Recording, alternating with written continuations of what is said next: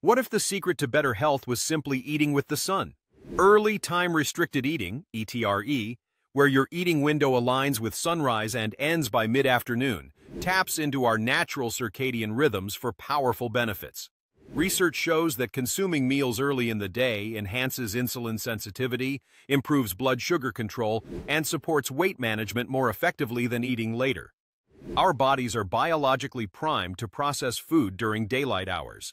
Eating late disrupts metabolic processes, increases inflammation, and can negatively impact sleep quality.